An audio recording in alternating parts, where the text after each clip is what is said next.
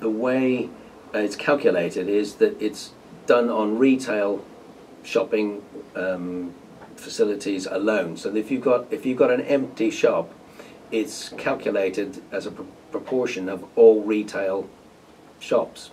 But it's so pubs and other sort of cultural and leisure facilities are not actually measured.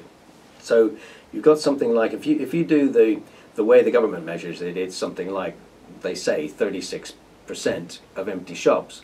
But we don't actually believe that it's anything like that, because part of it is the area that's actually shown, that in the way that's measured, and what is considered to be your main shopping street and all the peripheral areas, and the way it's measured is it takes in all these sort of areas, and therefore gives it, we think, an improper picture.